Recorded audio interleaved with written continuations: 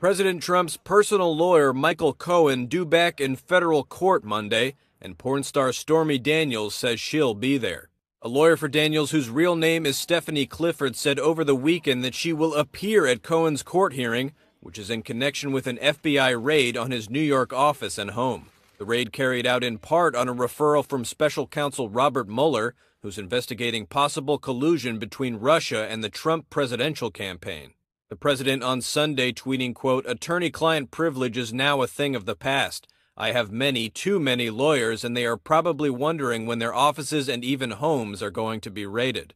A source told Reuters investigators were seeking information about a $130,000 payment made by Cohen just before the 2016 election to Daniels, who has said she had sex with Trump while he was married. The president has said he did not know about the payment. Last week, attorneys for Cohen asked a judge for a temporary restraining order on the documents seized in the FBI raid. The judge has yet to rule on that motion.